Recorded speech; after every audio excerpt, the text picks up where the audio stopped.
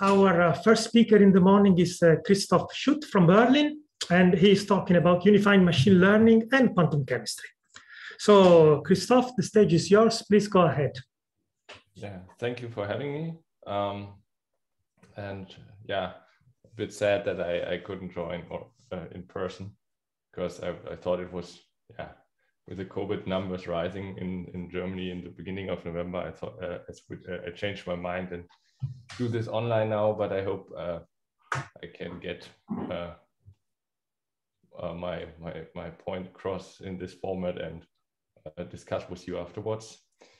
Yeah, so unifying machine learning and quantum chemistry.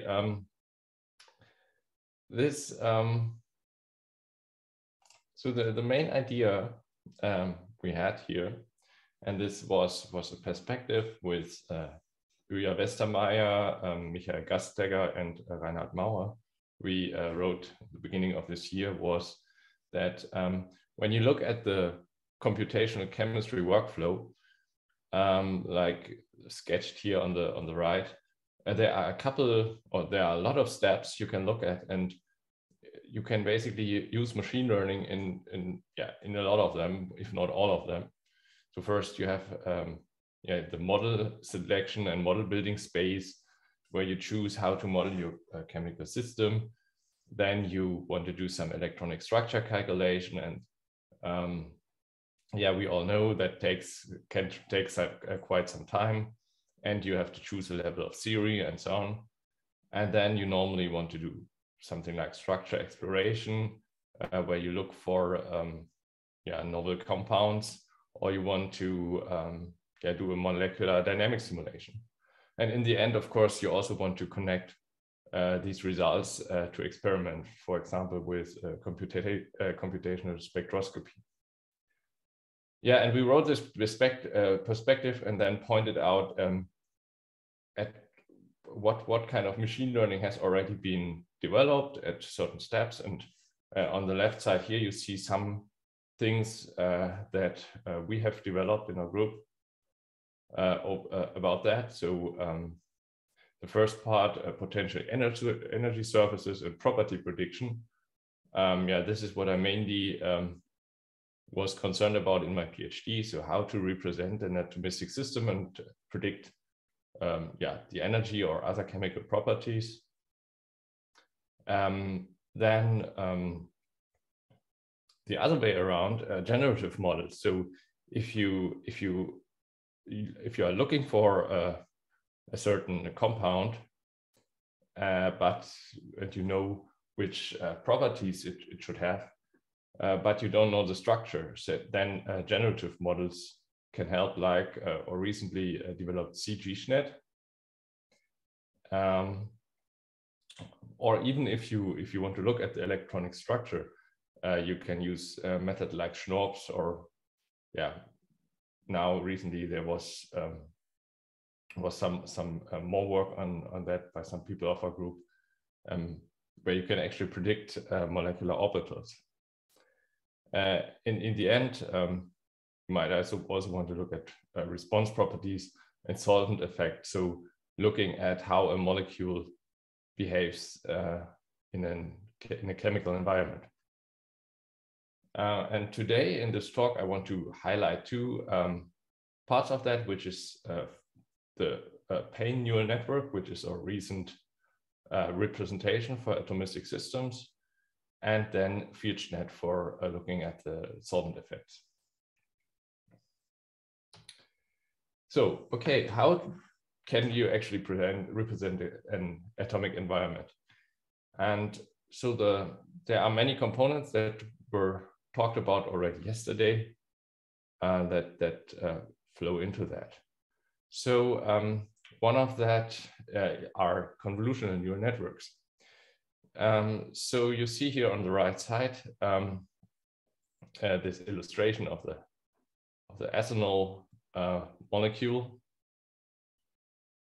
and if you remember the very first talk yesterday, there was this explanation of how a new convolutional neural network works, right? So you have an image, and you know pixels that lie close to each other are more correlated than pixels that are far apart. And you can say the same for atoms, right? If atoms are close together in space, they are interacting more than if they are further apart. So it's a straightforward idea to apply convolutional neural network directly to a molecule. The problem is, however, that in images you have this grid, right? You have a grid of pixels, and you can basically have this convolution filter that you shift over this grid. But with molecules, it's not possible like that, because instead of pixels, now you have atoms, and you can't just have a discrete filter. So here the idea was, with the continuous filter convolution, to instead use a neural network as a filter that basically is a continuous function over space. And if you do that, you see the formula in the bottom. That's basically just the formula of a convolution, where you have discrete points, which are the atoms, but continuous filters. So the distances between the atoms can be continuous. And if you use that and build a convolutional neural network this way, you can actually get a smooth energy function. While if you would basically put a pixel grid over this atom, you would have discretization errors. So you would have jumps in your potential energy surface. Another way to formulate that was shortly after we published our first paper that went along this direction, proposed by Gilmore, which is called the message passing neural network framework. And this is basically a general formulation of graph neural networks, where you say, okay, if I have a node in a graph, or in our case, an atom in a molecule, I can model it by modeling message passes between the nodes in the graph, or interactions between the atoms. So, for example, in hydrogen, you see on the top right, if you have the on the water molecule, you see on the top right, you have the oxygen in the middle, and if you want to represent it, you basically receive messages from the two hydrogen atoms. And here you see on the left side this general formulation. So basically you have a message I that is received in the example by the oxygen, and this is a sum over all neighbors. And then you have this message function MT that depends on can depend on the S is basically the representation of atom I, so the center atom oxygen here. Then Sj is then the neighboring atom, and then the distance between those. Or in a general case, instead of the distance, you could have some kind of edge label in a graph. And if you now have this message, you can have another function, which is another neural network that takes this message and the old state and gives you a new state of the atom. And if you look at this, this looks really similar to the continuous filter convolution. And you can basically reformulate a continuous filter convolution network as a message passing neural network. One important aspect you should fulfill is that if you want to predict a scalar property like the energy, you should fulfill rotational invariance. So if your input rotates, so the molecule is rotating in space, then this should not change the energy. And a simple way to do that in the message passing neural networks is by just having a rotationally invariant message function. So that the message of X equals the message of the rotated x. And in this case, since the message function is only taking the distance between atoms, and this is automatically fulfilled because the distance is, of course, rotation invariant. Now, there are actually some limitations to rotational invariant message passing. And that is caused by a cutoff, because so you always, if you build a neural network, you always have to think about how large and how complicated is the space I want to model. And it's, of course, if you have a neighborhood, a very local neighborhood with a small cutoff, it's much easier to model than a 50 angstrom radius if you have a crystal or a large molecule. So it's from this generalization standpoint, it's much better to have a small cutoff and basically assemble your representation from these small pieces. Beyond that, there's also a scaling argument. So if I have a small cutoff, my neural network scales linearly with a number of atoms, but it scales quadratically with the atoms within the cutoff, because I have to look at all the interactions there.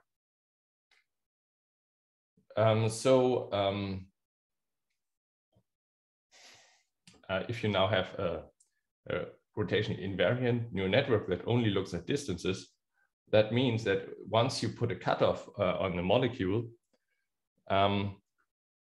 you will lose some information. So here is an example. So you have these two structures here, A and B, and we have this cutoff. So for the red node in the graph here, you have this red cutoff, and then here you have this blue cutoff. And if you only look at distances, both structures actually look the same. And that's because you're missing the distance between the two white nodes at the edge here. Since this is out of the cutoff, you can't distinguish these two structures. So actually, if you want to still retain this information, you have to add more than rotationally invariant, and that's where equivariance comes in. So here the idea is that now, instead of just having these distances and rotation invariance, we also want to retain some directional information. That means, rotation equivariance means instead of having our representation being invariant, so if I rotate the input, the representation stays the same, I want it to be equivariant. That means the representation is actually vector valued, and when I rotate my input, I also rotate my representation the same. So now we have R times the message of X equals the message of the rotated X. So R has to be a rotation here. So that's basically a linearity constraint on rotations. And fortunately, we can just as easily ensure that as we did with the rotation invariance, we have just to restrict the operations that are part of the message function. So we can have any nonlinear function of scalars. We can scale vectors. We can have linear combinations of equivariant vectors that we constructed before. And we can have vector products and scalar products. So these are equivariant operations that we can just use as building blocks of a network. And to give you a bit of an overview what that means, here on the right side is a table. What of things we can use as features in our representation. So the first column is the distances case that we've seen before. So we only use distances, and that scales linear. So this scales linearly with the neighbors in the environment. Then the next would be we could use angles, but then we have the problem that now we have to look at triples of atoms. So the scales quadratically with atoms in the environment for each environment. And in the end, if we have an equivalent network, we basically combine distances and directions. And if we also have directions that scales also linearly, and we can still resolve angles without the quadratic scaling. So this is now the Payne network we built out of that, which is basically an equivariant extension of the Schütt network we had before. And it's using the same continuous convolution we had before. This is for the scalar features. And for the vectorial features now, we're using basically equivariant convolutions, or what's also called steerable convolutions in the machine learning literature. So here we basically have a convolution of a in the first sum here we have a convolution of a vectorial feature with a scalar filter, and in the second we have a scalar feature convoluted with an equivariant filter, so which is a vector valued filter. And you can obtain that, for example, just by taking an invariant filter and taking the derivative with respect to these Rij interatomic vectors.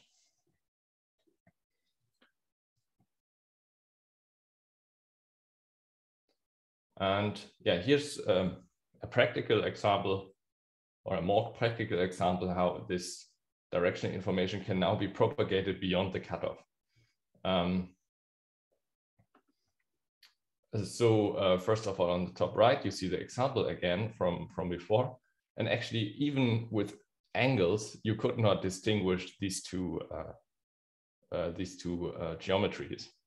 While now, if we have equivariance and we have vectorial representations in the atoms here, you see that the sign of the components of these vectors are changing. So with equivariant features, we can't actually distinguish these structures. And on the left, we see this in a real chemical system, where we have a substituted ferrocene, where we now rotate these two rings against each other.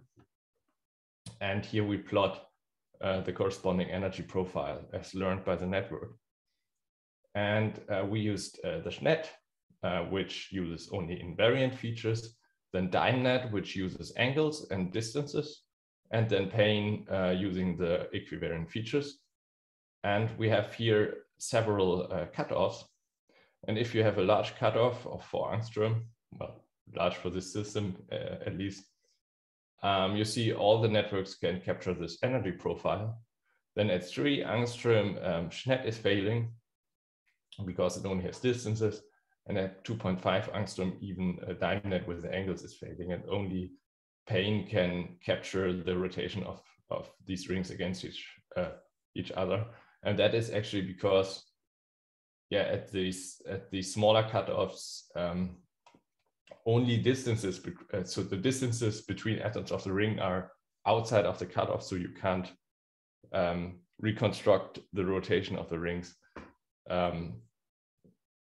Just from distances, you have to have more information and use this center atom.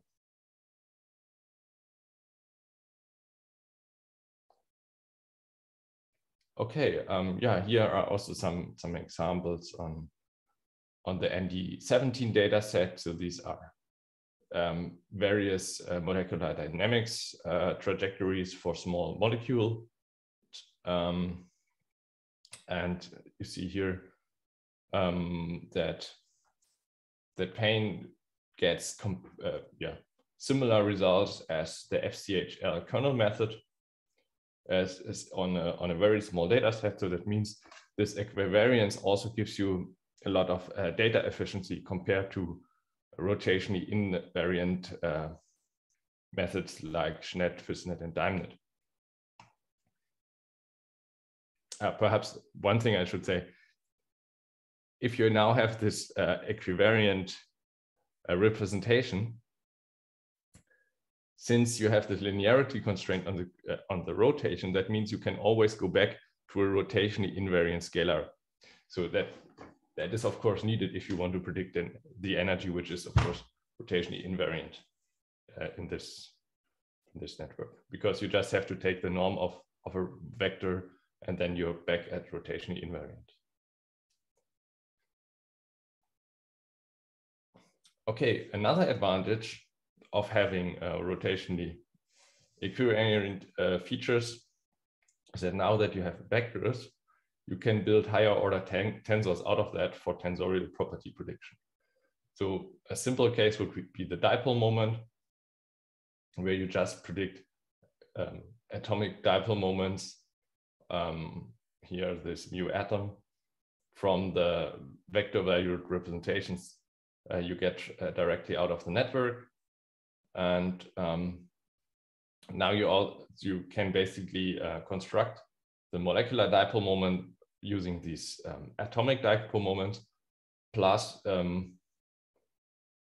basically a shift to the center of the atom using this predicted charge for each atom times the position of the atom.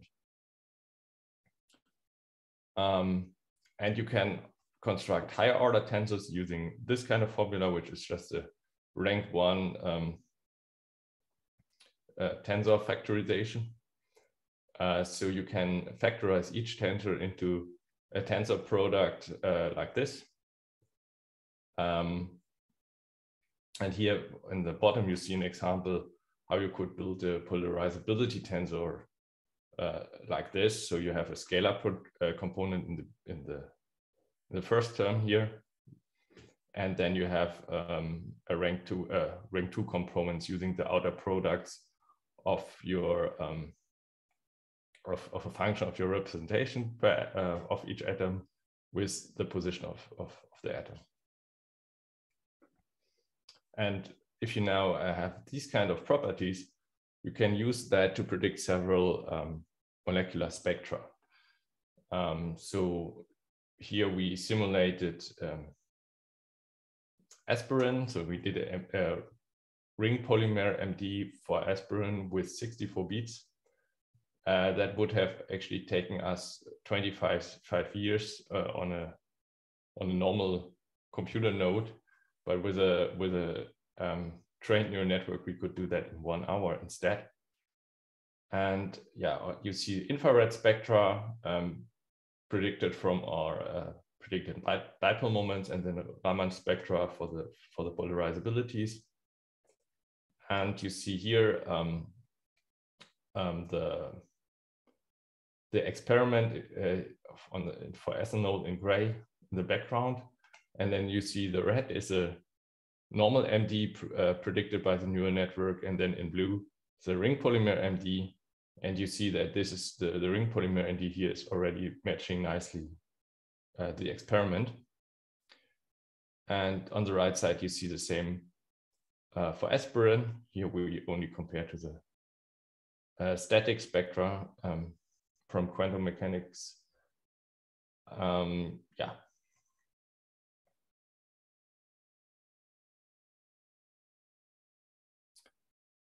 So perhaps that's a good time to ask if there are questions on that part. Otherwise, I have another the FieldNet part I want to talk about, or you could also ask in the end. Yeah, thank you, Kristof. We have a question from Lorenzo, if you'd like to ask your question. Yes, in any case, it is in the chat. It's not really related on artificial intelligence, actually, but was about this angle issue between the two structures. Mm-hmm. I have the impression, I might be wrong, but I have the impression that if I take the alpha angle with its sign, it is possible actually to distinguish between the two structures. So isn't there a way to include this information? Well, if you want a sign in the angle, that would mean you need to somehow define an order of atoms, right? Right. Yeah. So it might be less efficient. I mean, I'm okay with it. I don't know. So the thing is, in your neural network, you also want to be permutation invariant. So I think if you want to have the angles, what you need would be permutational equivariance instead here, right? Because you need to index, you need to know which atom to determine the sign of the angle. But that might also be a possibility. But because essentially that's what this vector is, right? It's giving you a face basically. So if I want to keep this information, like the sign of the angle, which means the order of the atoms, actually I lose features in the algorithm, in particular the permutation invariance. Is it right? Yes. So okay. You would need to give that up at least temporarily, and perhaps you might be okay in later. Okay. In any case, there is no gain in. Okay. Yeah. It might be possible, but I don't know from my head now. Okay, thanks. Okay, thank you. Yeah, so we have a question here. So please go ahead. Yeah, can you hear me, Kristof? Yes. Okay, good. So now in the previous slide, the same slide that you were talking about before, you had where you're talking about the angles of. Yeah. Okay. Yeah, this one. So let's say now you want to create a representation for a data set, and you have two isomers of the same molecule in the data set. So to distinguish between the two isomers, you would somehow, I would assume you'd need like some center defined for each atom from which you would compute the angles, right? These vectors, isn't it? So how do you compute these vectors? Do you have like a fixed center for each molecule, or? No, the set, it's so the representation are always centered on each atom. So there's a representation for each atom in the molecule. Okay. That's the center. Okay. So I don't know, perhaps that was, so this center here, that's just an iron atom. That's not a center, if that was the confusion. Yeah, probably. But, okay. So here, this is just an example where we have this ferrocene where you have the iron atom in the middle of the two rings, because this is this example, this is a part where you basically only have this iron atom within the 2.5 angstrom environment to connect the two rings, basically. All right. Okay, good. Thanks. Okay, thank you. We also have a question from Johannes, if you'd like to go ahead. Hello, Kristof. Thank you. This was a very nice talk and very nice work in general. I have to say, though, I have a little bit of an issue with the scaling argument you made with respect to angles versus directions. So I think there's good. It's a good idea to use the directions, but just in terms of the scaling, I mean, scaling is an asymptotic thing, right? So for going to very large systems, this will dominate. But there's no, like within the cutoff, the number of atoms will not go to infinity under any circumstances. Yeah. Just because the density of matter is kind of constant if I move to extensive systems. So I don't really see that as an issue. Like if anything, that changes the prefactor of the method, but it doesn't change the scaling. Right. So if you well, it is of course a scaling with a cutoff. If you would go to large cutoffs, but normally you have limited cutoffs. That's correct. But still, if you switch from linear to quadratic, and you might well have 50 atoms, and each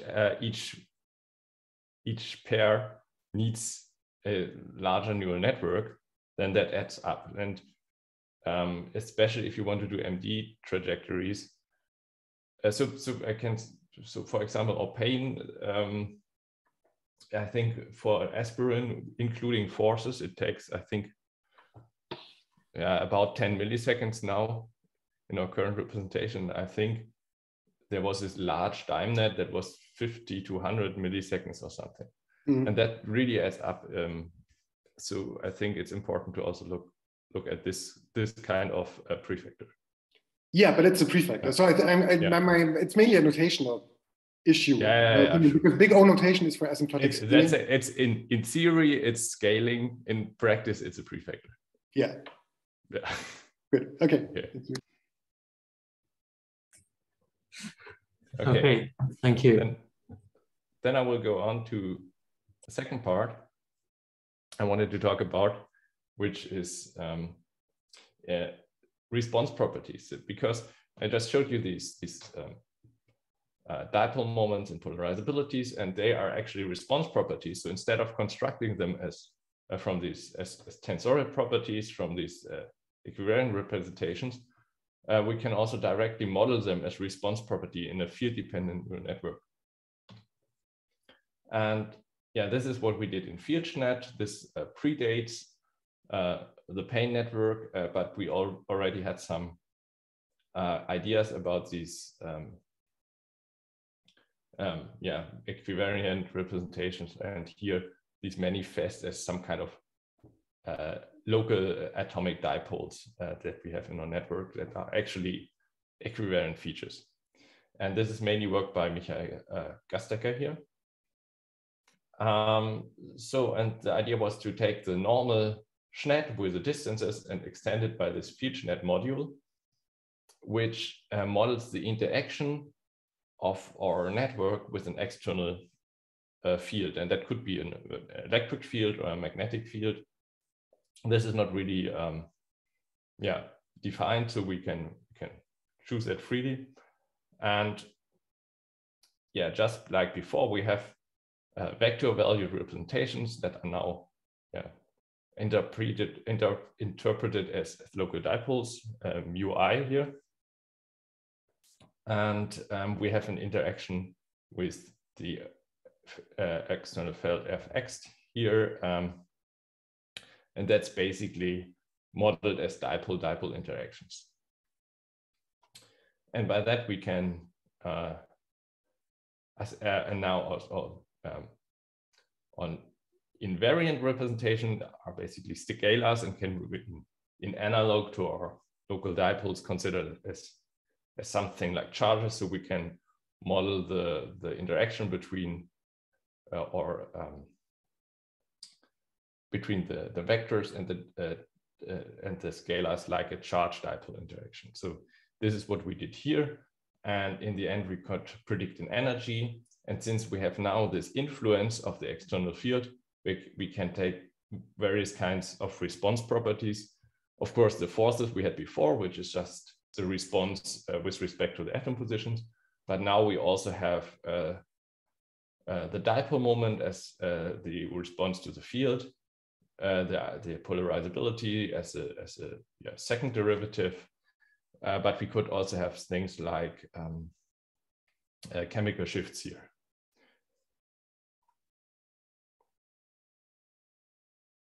And yeah, using this response, we can train a common model that can predict all these response properties by predicting the energy and then taking the derivatives to the respective fields.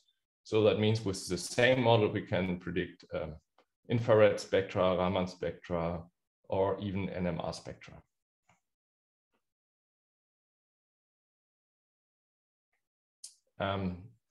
Since we now have this external field as an input, we can actually go beyond just the response and apply a field to the network.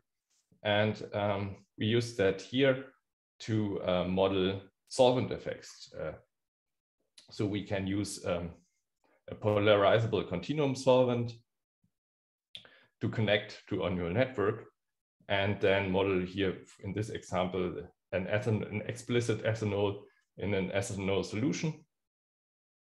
Or we can even connect to a force field and use the field interaction to do an ML-MM simulation in analog to a QM-MM simulation, where we now have one explicit neural network modeled molecule trained on electronic structure data and have the solvent modeled by a traditional force field.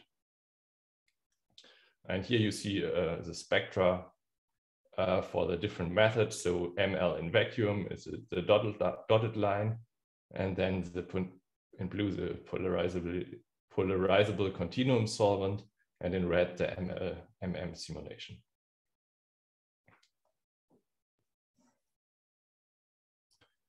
An application of this idea is now a Claisen rearrangement reaction. And here we modeled the reaction barrier using this MM simulation. And you see, if we do that with a model, you clearly see here how in red, how the reaction barrier gets lower for this reaction if you have a water solvent modeled by a charm force field.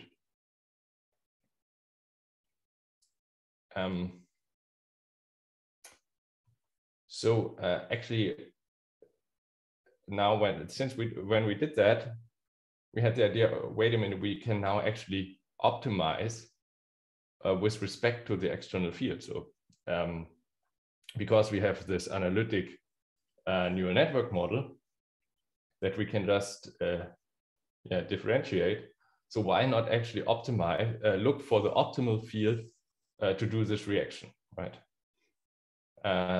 So yeah, we did that, and we basically found this here as the optimal field for the reaction barrier.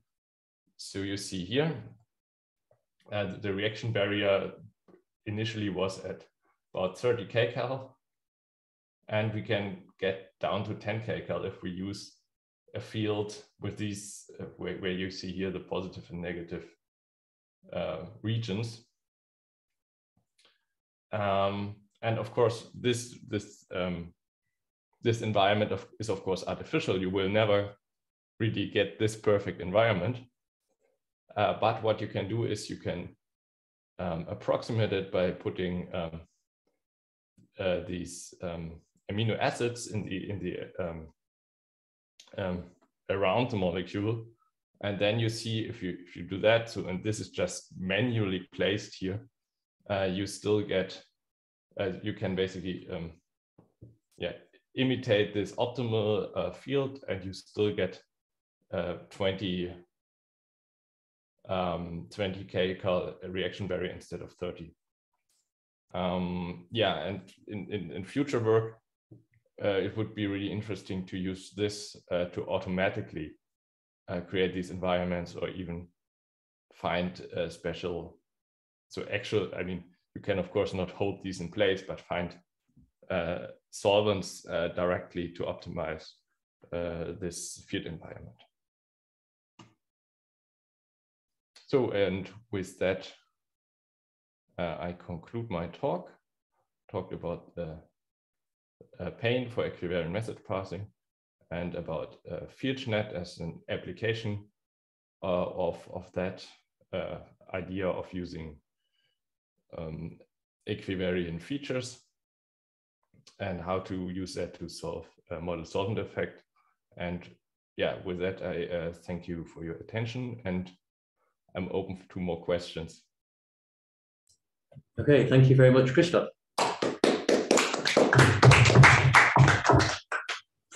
Okay, so do we have any questions from here?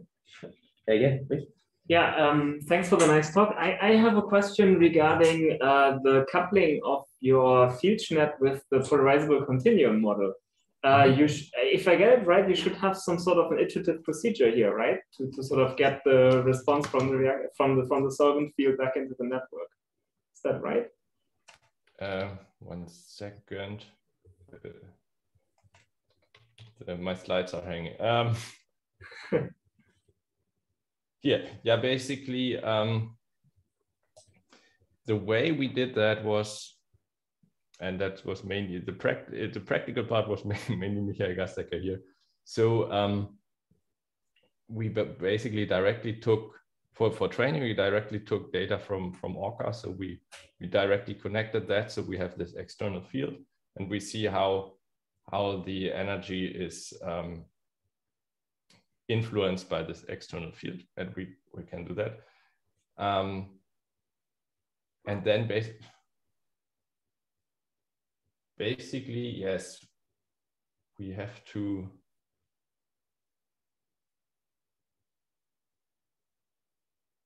There needs to be good question. Because then I have a follow-up. Yeah. I mean, you said that you're evaluating your neural net takes like, I don't know, 50 milliseconds or something. So how long does it take to do the solvent field then? Because that also takes time.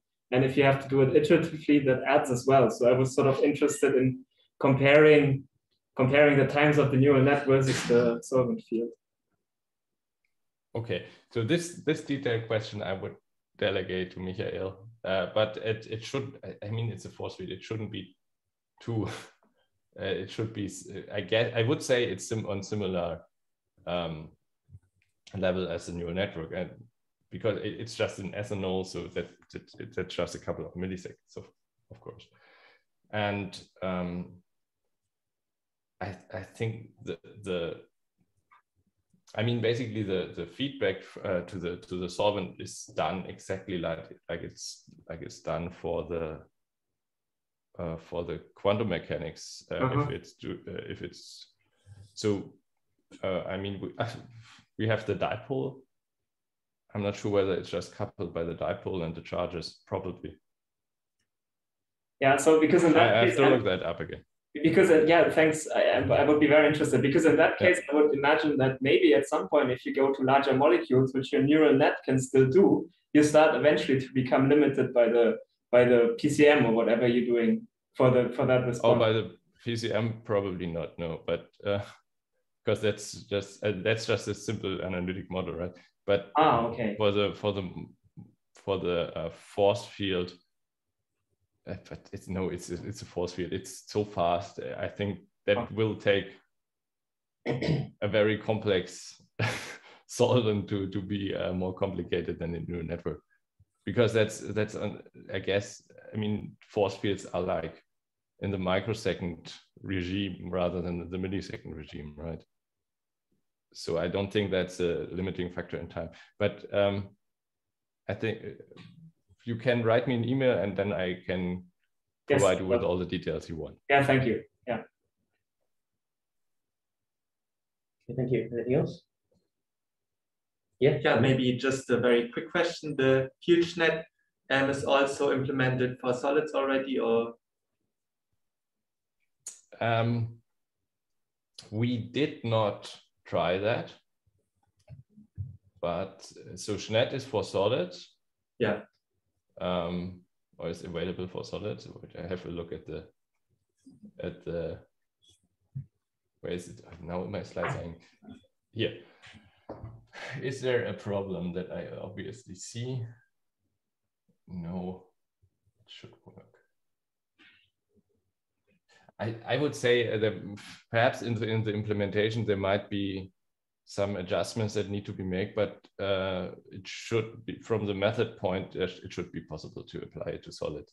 Of course, how it works in practice, if you want to try it, you have to find out for yourself. There are sure surprises, but yeah, from the mass, there's nothing against applying it to solid. Yeah, and the code is also, as it, I mean, interface with the Schütt code, it should work already, I guess. Yes. Okay, thank you. Yeah, thank you. Are there any further questions? Oh, yeah, we have a message from Johannes again. If you'd like to go ahead. Yeah, just maybe related to this question about the solids. I guess the one thing that could be a showstopper, or at least require some additional development for solids, would be the dipole-dipole interaction, right? Because that's long-ranged and. Yeah. So actually, we're currently working on the new version of Schütt. So which is on a toolbox. And there we have support for long range stuff. So basically what you would do is you take a larger cutoff for the long range things, and then you only take your neural network in the short range, and then you apply a long range correction afterwards. Still using a cutoff, so no eval summation or something like that. Yeah, you can know if it's periodic, we also have eval summation. Yes. Okay, cool. Okay, thank you very much. Is that everything? We can thank Kristof again. Thank you.